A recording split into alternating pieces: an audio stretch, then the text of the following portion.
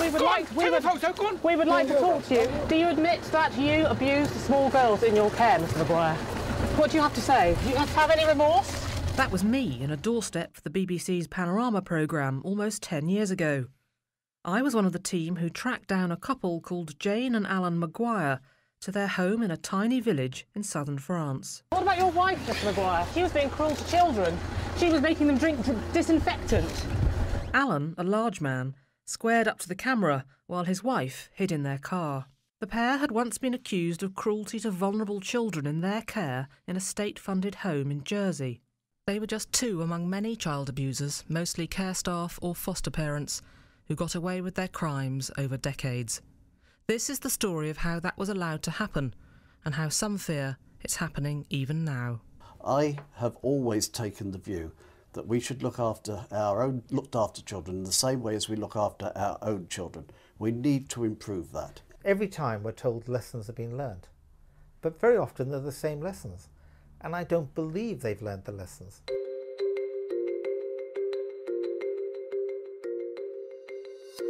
If one case can be said to stand for all that was wrong about Jersey's childcare, it is that of the Maguires and the terrified children placed in their hands.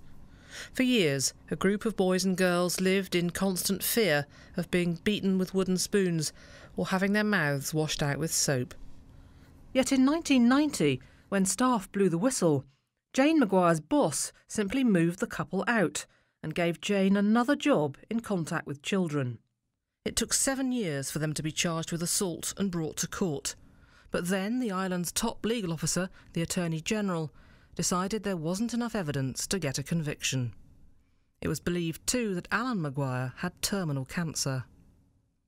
One of the little girls ill-treated by the Maguires was Danny Jarman. Sadly, she died 2 years ago, aged 34. But in 2008, she told the BBC how upset she was the trial was stopped. I didn't want to go through with it in the first place, and then I managed to build up the courage to actually speak out and come out about what had happened. And there was evidence there to prove that what had happened did happen, and a lot of it was never brought up in court. 9 years later, in 2008, with cameras rolling, I confronted the couple near their remote French home.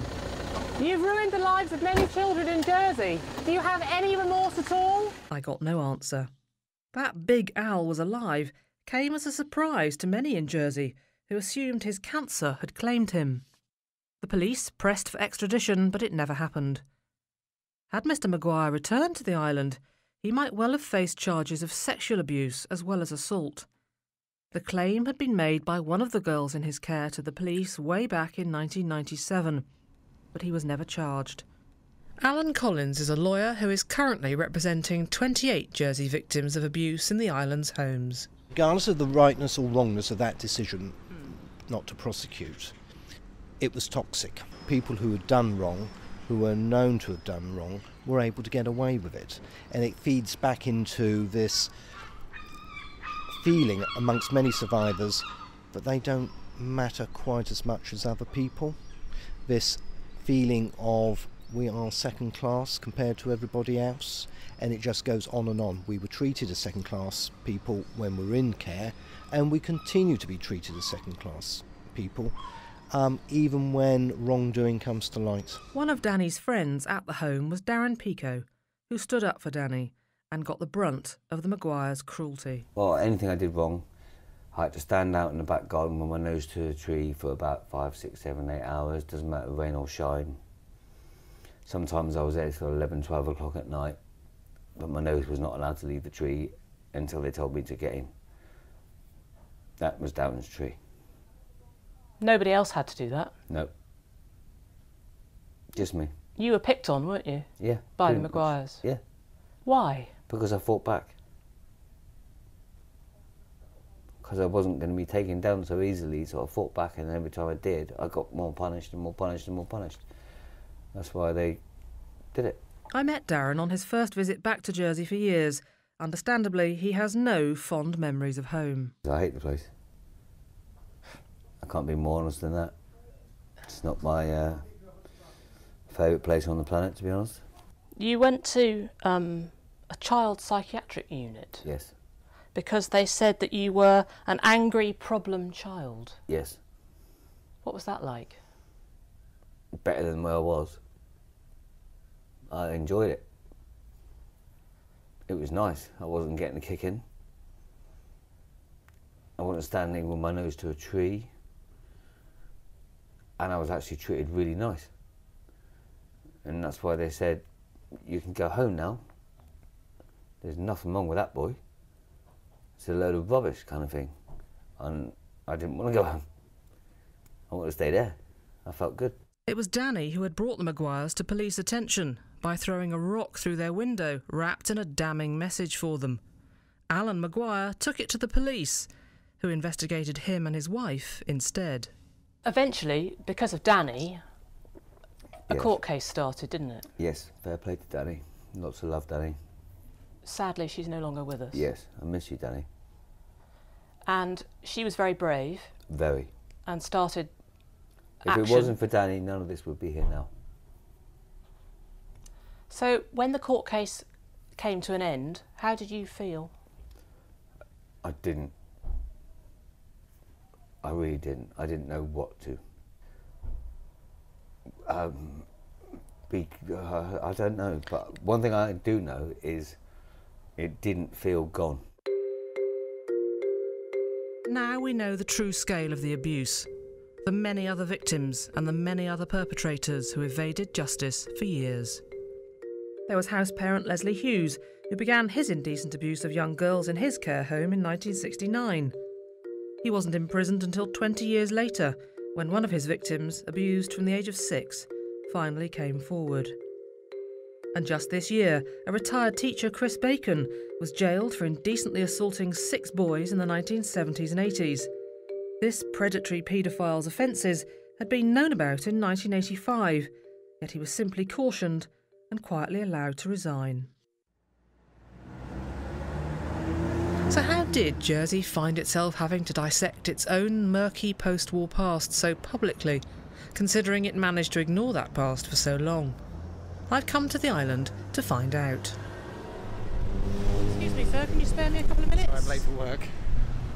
The inquiry was promised in the aftermath of what was dubbed the House of Horrors scandal. As I'll explain later, that rather overblown phrase refers to the police investigation centred on the island's largest children's home, Haute de la Garenne. Today, after 2 years of hearings and a 7-month wait, the eminent panel is ready to reveal its findings. Politicians have been bracing themselves, preparing with taxpayer-funded media training. I'm trying to ask some local people for their opinions, but it's rush hour and they're all so busy. Excuse me, sir. No, I've got time, I'm sorry. Okay, I'm making a programme for the BBC. Okay. Who's this lady? Excuse me, hello. I work for the BBC. I'm making a programme. Can I ask you a quick question? Yeah. Do you know what day it is today? Monday. Do you know why it's special today? It's Independence Day in America.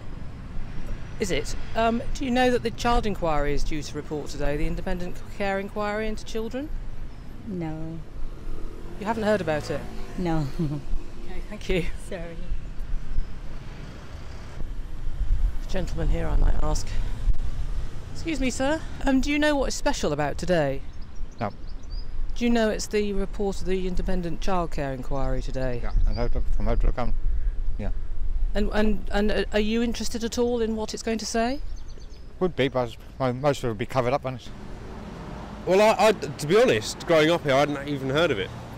Growing up, and when it first came out, I was horrified and sickened that kind of thing was allowed to happen.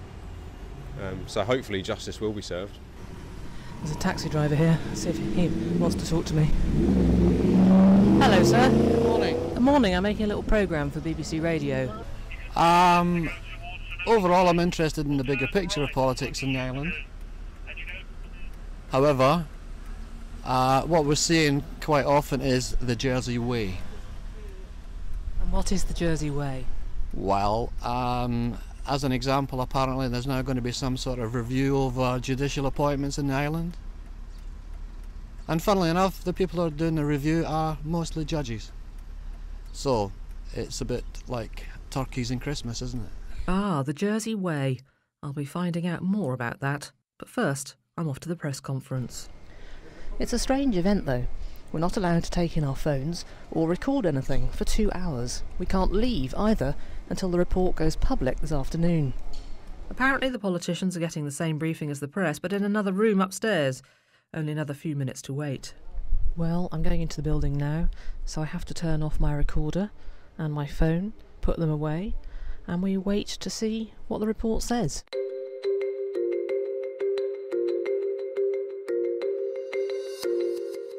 The verdict, damning. Children have been powerless for decades. Failure is written on every page. Other words are malaise, inexcusable, inadequate. The remedy? First, a commissioner for children. Independent inspection, modernised legislation, better staff. The overarching message, though, is that Jersey's culture, its attitude to children, has to change. Children have to be given a voice. So I'm wondering, have I witnessed a moment of history? Will this mark a turning point? I can't answer that without first going back to where this extraordinary 10-year saga turned from being a little local difficulty into a worldwide scandal, and Jersey's biggest ever police investigation, Operation Rectangle. It's a fine summer's day and I'm leaving St Helier and driving through narrow country roads up the hill from Gorey Castle. I think it's a left turn here. Ooh, yeah, there we go.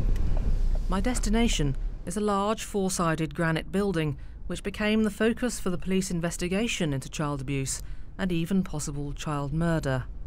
Haute de la Garenne. Well, it's a long time since I've been here. I don't quite know if I'm going the right way. Oh my.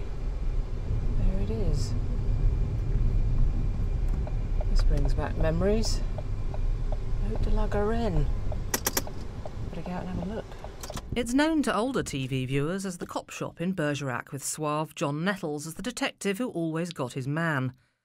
In 2008, for a few frenzied weeks, the home where disturbed, deprived or just dumped kids were once sent was as infamous as the Black Hole of Calcutta. Well, it appears that Haute de la Garenne is now an activity centre. But back in 2008 it was very different. I remember that here in front of the gates, blocking the lane, there was a makeshift camp of TV satellite trucks and camera crews, reporters and snappers, all hustling for news. Inside, hidden from our sight, we knew the forensic experts in their white suits were digging. Sometimes we'd see the sniffer dogs, hyper-alert spaniels, being brought out for another session. They were searching for human blood. The policeman who stood right here and lit the blue touch paper was Deputy Chief Officer Lenny Harper. This morning, just after 9:30, we discovered what appears to be partial remains of a child. It was an irresistible story, and it encouraged nearly 200 victims to come forward, many for the first time. The BBC got the first TV crew inside the building and was able to film the digging out of the foundations and the concrete quadrangle where children used to play. Among the tons of earth and rubble, they found 65 teeth from small children, some drops of blood, and that potential bit of skull. Later finds included child-sized human bones. We're in there now and we've had a quick look and as I say, we've had an indication from the dog. Jersey's politicians, more used to Bergerac-style policing than Lenny's up-yours attitude, were overwhelmed by the media interest. They had in fact known that the police had begun a secret child abuse inquiry in mid-2007, first looking at allegations of abuse within the Sea Cadets, then persistent rumours about Haute de la Garenne. But just like the Spanish Inquisition, nobody had expected this. I'm sorry if that sounds flippant, but there were moments when things descended into undignified farce. This is the then Chief Minister, Frank Walker, and his former Health and Social Services Minister, Stuart Sivray, clashing publicly before and after An interview conducted from BBC Radio Jersey. Frank, we're talking about dead children. Yes, Stuart, exactly. So you shouldn't be politicising it. You should now be throwing your support behind the police and behind every effort to find out who was responsible. I've repeatedly expressed. You're trying to shaft Jersey internationally. Stuart Sivray had made himself unpopular with Frank Walker and other ministers in July 2007 when he told the states that children in care were being failed by the very people supposed to be protecting them. His evidence came from two sources. One, a serious case review into how a 12-year-old boy had been abused by two men for 18 months. The other, a whistleblower working in the juvenile remand home called Greenfields, once known as Les Chenes. The States was horrified at what Mr Sivray was telling them. An external inquiry was ordered straight away. Yet within weeks, he'd been removed from his ministerial post for allegedly undermining staff morale with his critical comments about his staff. This, he was told, broke the ministerial code of conduct. Back then, Mr Sivray found himself being thought of as either a menace or a martyr. There were a few politicians on my side, it is true. But back then, before people were aware of the police investigation, when it came to seriously fighting this matter and really fighting for the survivors, I was, in truth, alone in the Assembly. You know, I was just seen as being somebody that was raising a very controversial and toxic subject, and it was very difficult to get any real serious political support at that stage. 10 years on, he's been vindicated by the inquiry. But back to 2008, and what was the truth about that potential bit of skull that had been sent away for tests? If it was a human fragment, the implication was chilling. In the event, the fragment was thought to be too old to include in the inquiry. The off-island media who'd salivated over the thought of a murder probe packed up and left. In August, Lenny Harper retired. 3 months later, his boss, Chief of Police Graham Power, was suspended, a controversy that's still causing political fallout. Operation Rectangle was shut down in 2010, having made just a handful of prosecutions. The states apologised to the victims and offered them financial compensation. And a proper independent inquiry, this inquiry, was promised. Which brings me back to today and the safety of children in Jersey. 10 years after Operation Rectangle and 27 years since the Maguire's sadistic regime was first known of, services for children are still not fully fit for purpose. Children, the inquiry found, may still be at risk. The news did not come as a surprise to today's Health and Social Services Minister, Andrew Green. Hello, Mr. Green. I'm sorry to keep you No, waiting. not at all. I know you're busy. Thank you. Well, Come in. Because the expert brought in to shake up Jersey's childcare, Josephine Olsen, had told her bosses 2 years ago that she'd found a moribund department run by managers out of their depth and reluctant to change. She discovered that 6 cases of child sexual abuse, 2 in residential care and 4 within families, had not been properly dealt with, leaving children unprotected, sometimes for years. Jo Olsen was brought in by the previous minister because the previous minister recognised that things were drastically wrong within the children's service. I had the privilege of working with Jo for about a year, and she made an outstanding contribution to the improvement of services. It's thanks to her, for example, jointly we agreed that we would put in a children's improvement plan. She said that Jersey had been humiliated and ashamed by the scandal and that nobody'd learnt anything from Operation Rectangle. I think she's right. The lessons were not learned. They were not the lessons. What guarantees are there going to be that they're going to learn them this time then? Well, we've given an absolute guarantee that we will do that. We'll do this as an assembly, as a government. So it's everybody's responsibility. I have always taken the view that we should look after our own children, looked after children in the same way as we look after our own children. We need to improve that. And we have improved it, but we've got more to do. Much more to do, says one politician, if his experience is anything to go by. I'm one of the people who is fed up hearing of special case reviews into failings of the system. And I think we're on our 6th one. We just finished the 6th. And every time we're told lessons have been learned. But very often they're the same lessons. And I don't believe they've learned the lessons. Mike Higgins has been fighting a lengthy battle for one of his constituents whose 2 children have been in care on and off for years. As he told the inquiry, he says their mother has been denied access to vital medical records. And I'm absolutely convinced that there was abuse, both sexual and emotional abuse, certainly, depending on which child, during the time they were in care. And all I can say is that with the opposition that I've received from the authorities, it just makes me more convinced they're hiding something. I feel very, very strongly that the system is failing them even at the present time. Given that every society harbours child abusers and there have been tragic deaths of children in care elsewhere, what is it about Jersey that makes this story unique?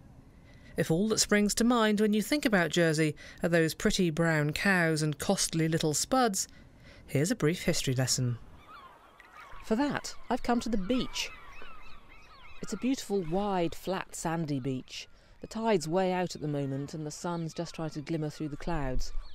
There's a castle in the distance, Mont Orgueil or Mount Pride. It and Jersey was once owned by the Duke of Normandy in France, which is just a baguette's toss away across the channel. Jersey French was spoken, and still is among a few. When William the Norman Conqueror nabbed the British crown in 1066, he brought the Channel Islands with him. But it's not part of the UK, it's a crown dependency, and answers to the Queen. She appoints the top jobs of the bailiff and Attorney General. Apart from that, Her Majesty lets Jersey get on with things pretty much undisturbed. That's why it can set its own very low and very attractive tax rates. Trillions of pounds wash in and out of here, like the sea on the sands I'm standing on. The money trade makes up nearly half the economy and supports thousands of British jobs, while Jersey Royal potatoes are, quite literally, small potatoes now. Jersey makes its own laws, some even now written only in French, and can dictate who buys property and who cannot. Outsiders coming here to work have to wait 10 years to buy a home, making recruiting staff, like social workers, a constant problem. Quirkily, Jersey has 2 police forces, an honorary parish network and the state police. Only the parish constables have the power to charge people. They also hold hearings called parish hall inquiries to deal with some offences. The heads of each parish police force, all 12 of them, get an automatic seat in the States. Another troll comment, so that won't be getting published. It's about the 100th troll comment I've had on this blog. It's that entrenched power held by the few, which for some, like blogger Neil McMurray, embodies what that taxi driver mentioned to me, the so-called Jersey Way. Well, the Jersey Way, to people like me, campaigners like myself, is cover-up, corruption, collusion, destroying anybody who speaks up and speaks out. Neil and other bloggers have been digging away at the child abuse story for years, doing the work he says the professional media weren't doing. What we did, what's happened with blogging, from being a very, very angry, resentful and bitter Sort of resistance movement, we sort of, if you like, learned our trade and we gained the trust and confidence of some pretty high-level whistleblowers. We've been leaked documents by these whistleblowers. We've gained the trust and the confidence of them. So, we've gained the trust and the confidence of the victims and survivors, and including, whistleblowers who rather come to us than go to the media. So you've had a huge influence? I don't know if huge is right, it's difficult to say. Chief Officer Graham Power, who I interviewed yesterday for my blog, and others have said if it wasn't for the blogs that this care inquiry wouldn't be happening anyway. The inquiry heard lots of evidence about the Jersey Way from people concerned at how intertwined and so potentially compromised the legal and the political apparatus are. One outspoken former politician, Trevor Pittman, described how he received a bullet through the post. On it was a paper luggage tag with what he described as a threat, basically along the lines of how I needed to shut up, he said. The inquiry recommended that the fear factor and lack of trust must be addressed. Mike Higgins, another outspoken politician, agrees. You have to understand that we have a system of government here which suits the people who run the island. What will it take to affect the cultural change in Jersey that the inquiry identified was needed if childcare is to be brought into the 21st century? We've got to make government more accountable for a start. At the present time, with the state's chamber as it is not properly accountable. Trying to get answers or to hold people to account is almost impossible. I can't remember, for example, when a civil servant was fired, or a minister would be held properly to account and he resigns. Are there then chinks in the establishment armour, thanks to this inquiry? Minister Andrew Green seems convinced. The report says there needs to be a change in government, and particularly looking at the separation of the judiciary from the government, and that needs to be done. But what we're talking about here is a whole community change. And I think the community, if the community takes the time to read that report, which is in that bag there, and read the individual stories, they can't help but be moved to have to make a change. It brings tears to your eyes when you read the individual stories. Attitudes to those families whose kids went into care are changing, although it's remarkable to think that until 2002, the poor relied for welfare on the say-so of the parish bigwigs, who could dispense charity or not as they saw fit. One remark in particular stands out from the mass of evidence. It was, "Let the needy people do what my Portuguese workers do, fork rats in the fields and eat them." That wasn't from the 19th century, but the 1980s. Well, what do you want, Beach? Tomatoes? Another tin of beans, mate. Beans, rice. Today, the less well-off go to food banks. Jersey has 3 of them, and one, the Grace Trust, even does home deliveries. Around 65 families get basic groceries once a month. Binny, one of the workers, is taking me on a tour of some of the estates he goes to. So we're entering a very nice-looking, modern they've estate. done it up really good. But you deliver here. Sorry? But you deliver here. We would deliver here because, like I say, what appears to be great on the outside, it's what is actually on the inside is what the issue is about. You know what I mean? But you know, it's that, like I say, the exterior is one thing, it's the interior, and the interior is where the home is, you know?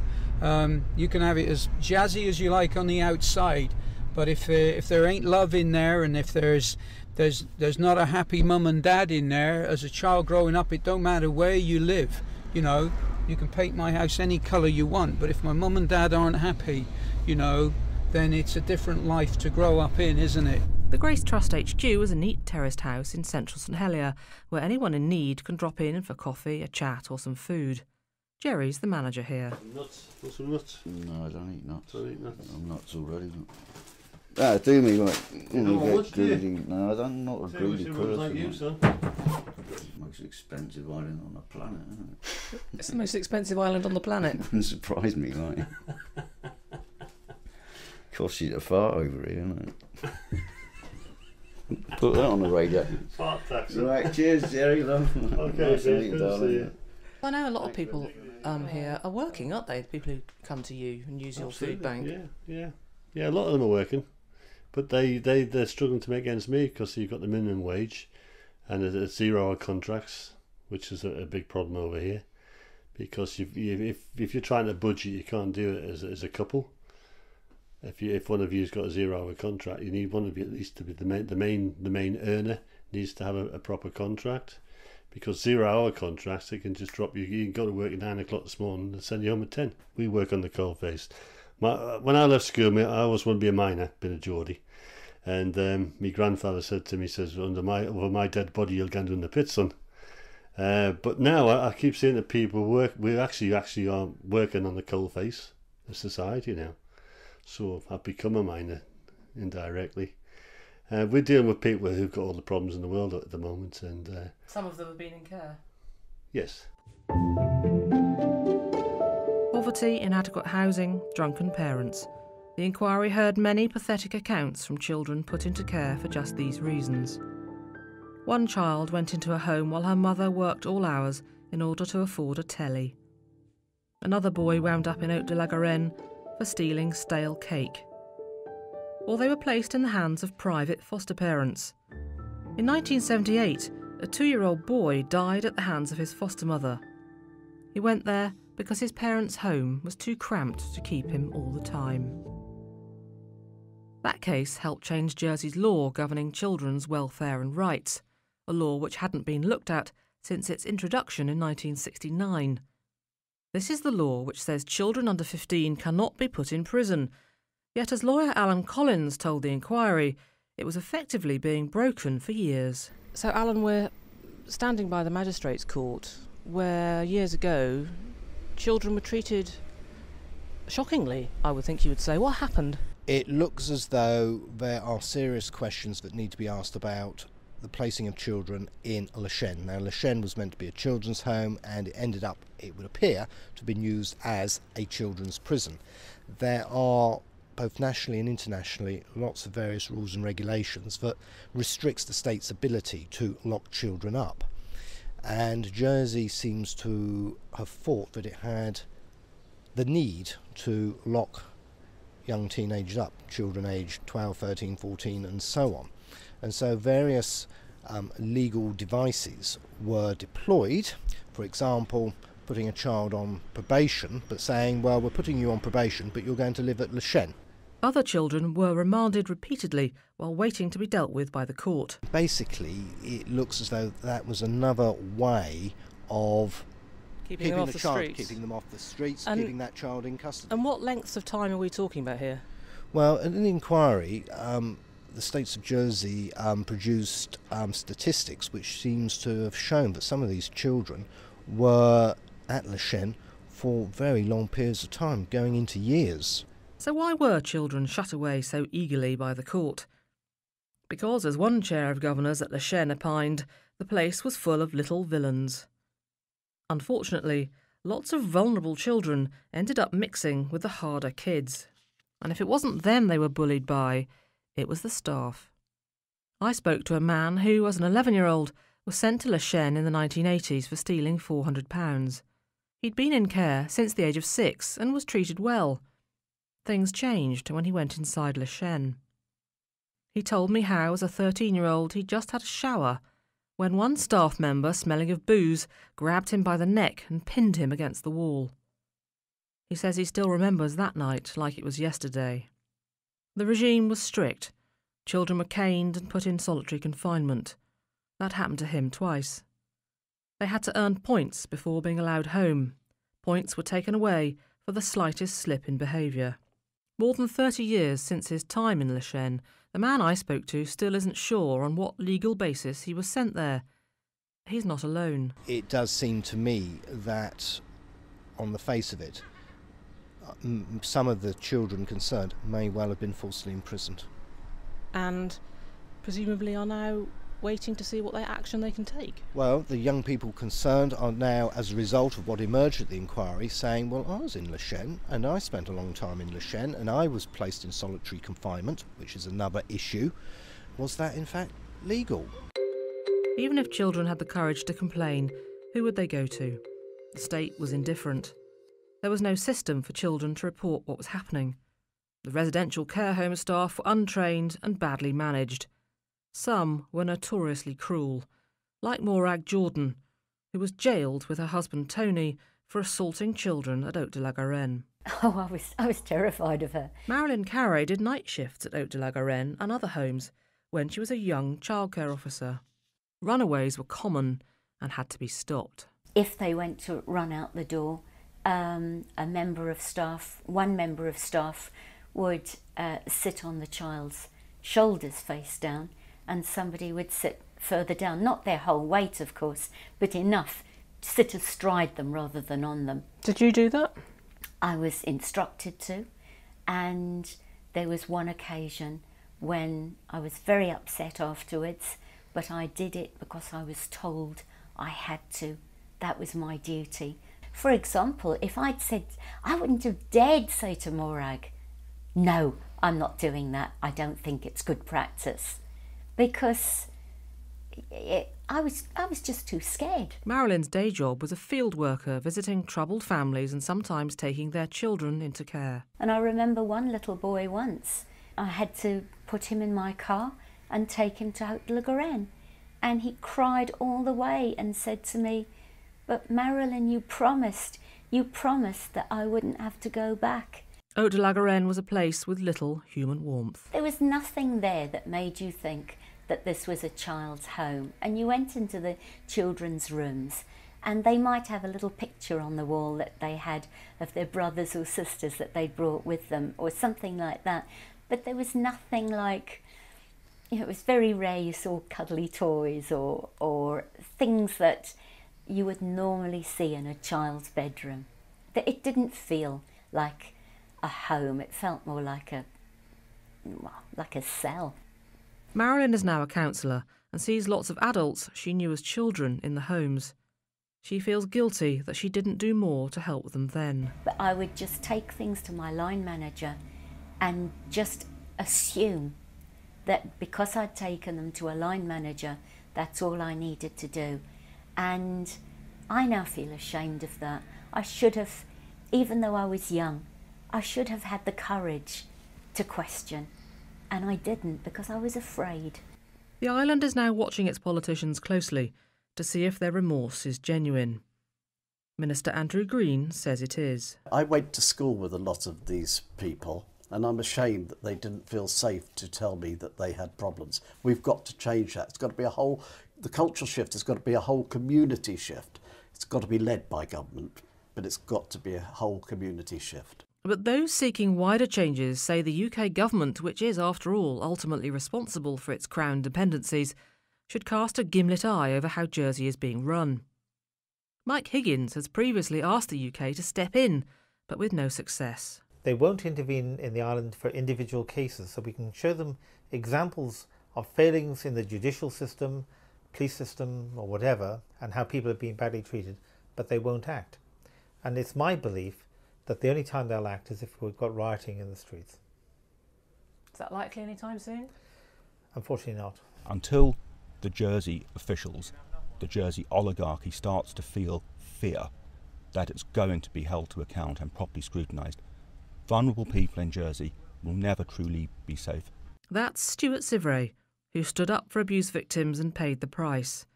His political career was ended. His blogs got him jailed for breaching data protection laws.